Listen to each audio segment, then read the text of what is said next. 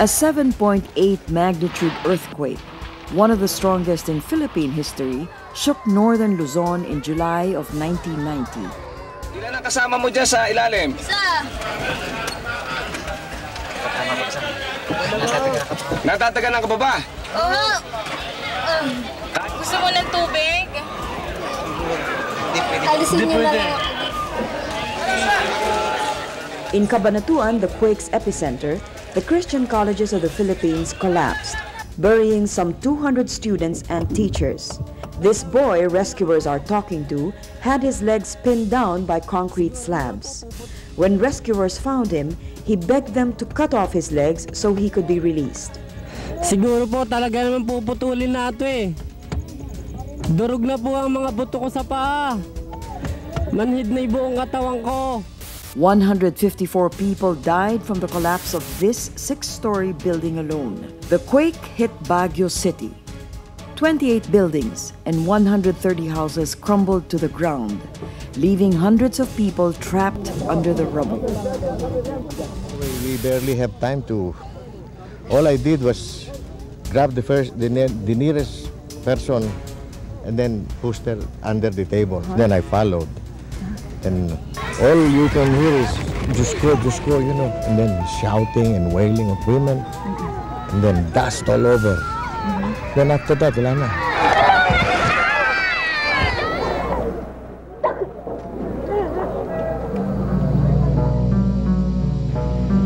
The northern Luzon earthquake caused $369 million worth of damages and more than 2,400 deaths. Experts predict an earthquake more vicious than this will happen in Metro Manila anytime soon. They call it the big one. Hindi na makukuha sa dasal, sabi ko. Kumilos na tayo hanggang meron na. Siguro po talaga naman puputulin na ito eh. Durog na po ang mga buto ko sa paa. Manhid na yung buong katawan ko. Yung panganay ko yan. Langit at lupa ang bumagsak sa amin dito sa Zambales. The precursors are telling us that this might happen to us anytime.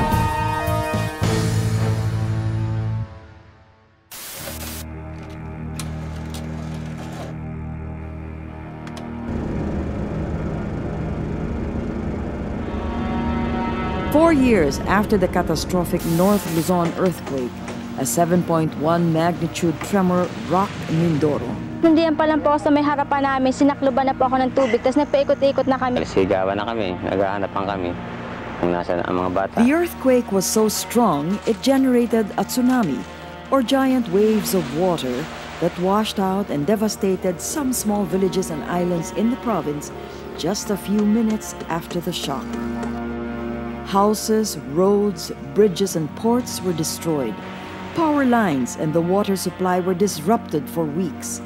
More than 22,000 families were affected, 430 were injured, and 77 people died from the quake and the tsunami. In 2013, the strongest earthquake to hit the Philippines in more than 2 decades struck Central Visayas. Structures old and new didn't stand a chance against the 7.1 magnitude quake. Bohol took the worst beating. Of the 222 casualties, 209 were in Bohol. Sa nakalipas na 100 taon, meron na tayong 100 at least, no, na damaging earthquakes. Out of this, meron na tayong 40 tsunami events. The Philippines sits at the Pacific Ring of Fire. Plates or large pieces of the Earth's crust collide. Geologists say the country's location is unusual. The Philippine tectonic plate dives under the Eurasian plate. They are what we call subducting against each other.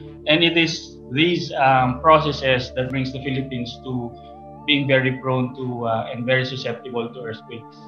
A 7.2 magnitude earthquake, or the big one, is predicted to devastate the Philippines. The epicenter, Metro Manila. It will be as strong as 64 atomic bomb explosions. Hindi ka makatayo at pwedeng matagal ang pagyanig. Yung mga nakabitin ay magsisway violently.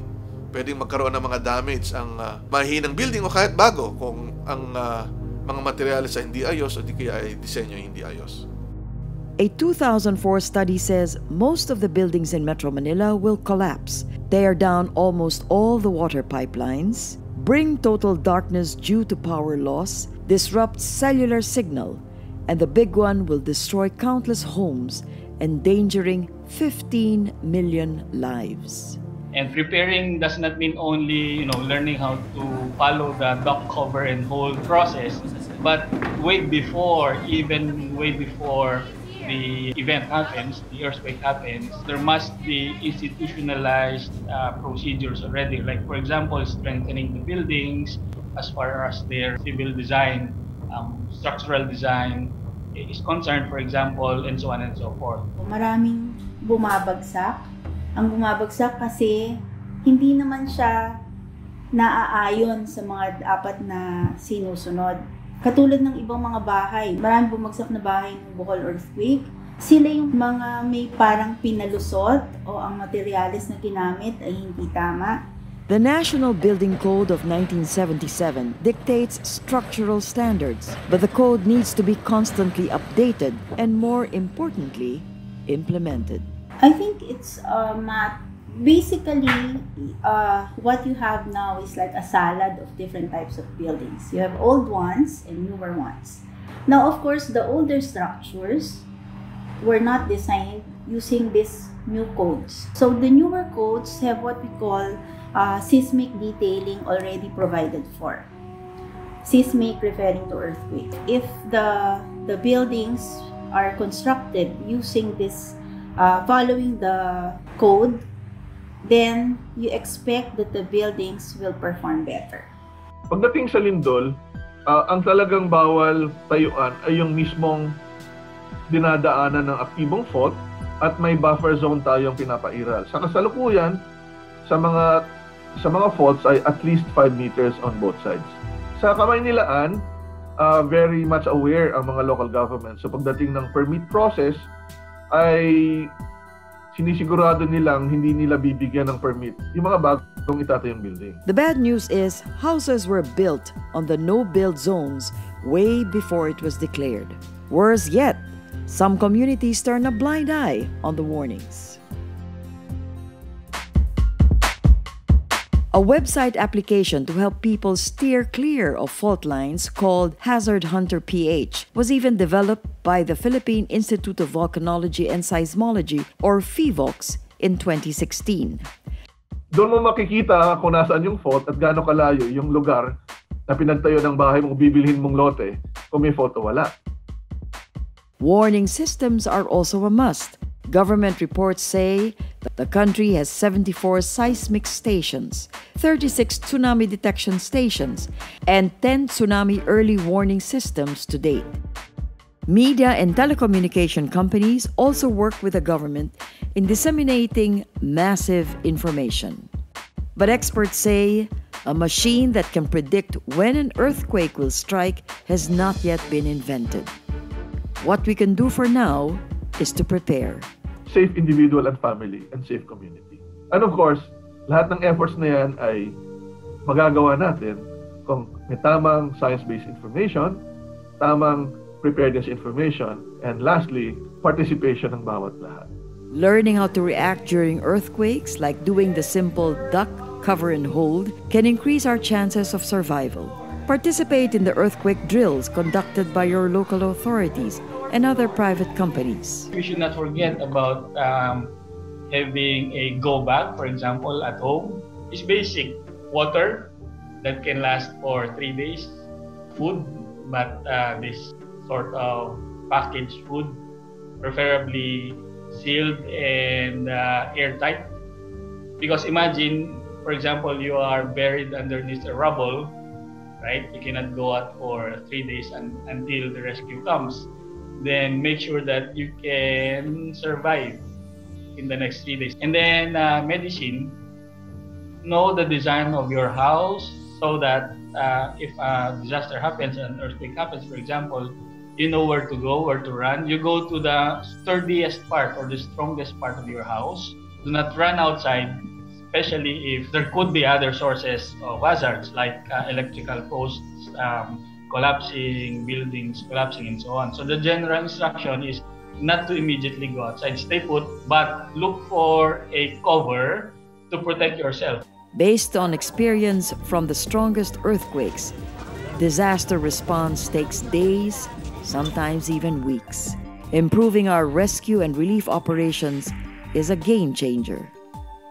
Halimbawa ay makat off yung transportation, makat off yung main supply route natin or highway. So meron tayo dapat alternative of delivering supplies from the provinces to Metro Manila. So kailangan din may gagawin yung ating utilities, water utilities, and meron nang ginagawa rin ang itong Maynilad and Manila Water. And one of the government agencies we rely on, ensuring supply of relief goods, including food items, is of course DSWD.